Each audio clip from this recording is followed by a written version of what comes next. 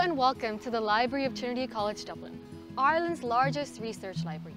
Your guides on this tour will be our team of friendly and experienced global ambassadors. For centuries, the Library of Trinity College Dublin has been at the heart of many students' university experience. It is made up of several libraries, including the Berkeley, Lecky and Usher libraries, affectionately known as the Blue, which houses collections in arts, humanities, social sciences, nursing and midwifery. The Hamilton Library, which houses collections for science, technology, engineering and mathematics. The John Stern Medical Library on St. James Hospital campus, which holds collections for medicine and health sciences. The Postgraduate 1937 Reading Room, which is for our postgraduate students.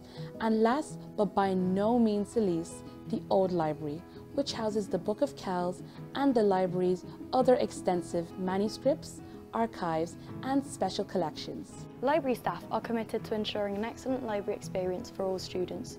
They're available to assist with your information and research queries both in the physical libraries and online via the library chat service. So whether you need help locating a book or assistance in searching databases, there's always someone to ask.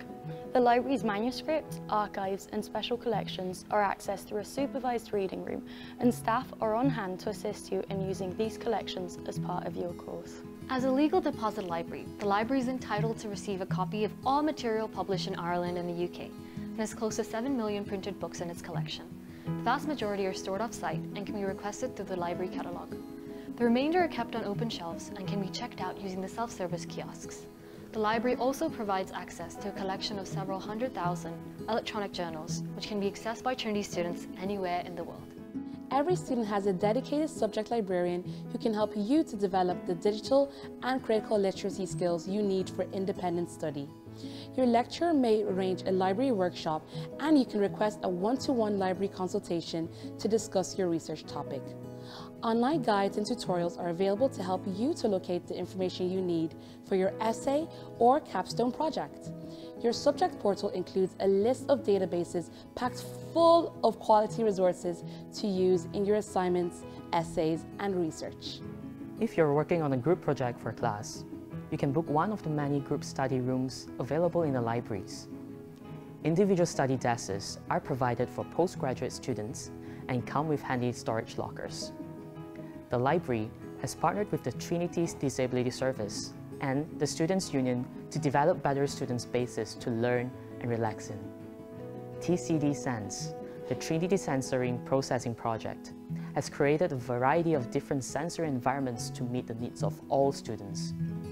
These include low distraction study and relaxation rooms, individual study booths, controllable light sources, and high-backed and closed seating. Library staff are here to assist you throughout your journey at Trinity. If you miss a library workshop or if you're struggling to find information to support your research, it is never too late, so please get in touch.